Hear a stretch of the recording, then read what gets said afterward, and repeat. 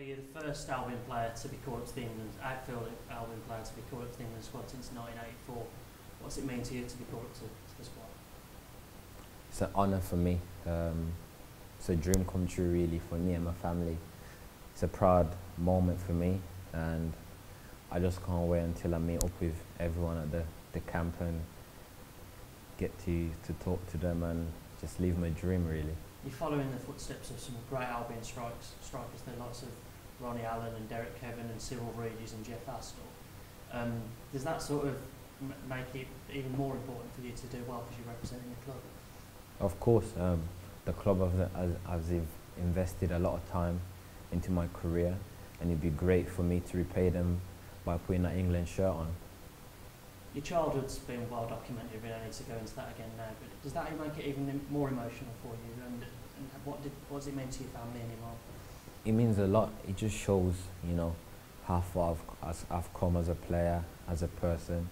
You know, 10 years ago, if you asked me about being a footballer playing the Premier League, I wouldn't have dreamt it.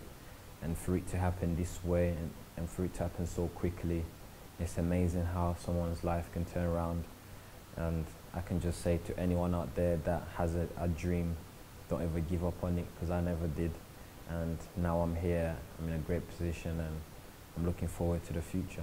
There's a lot being made recently in sport about people who are born in one country and then representing another.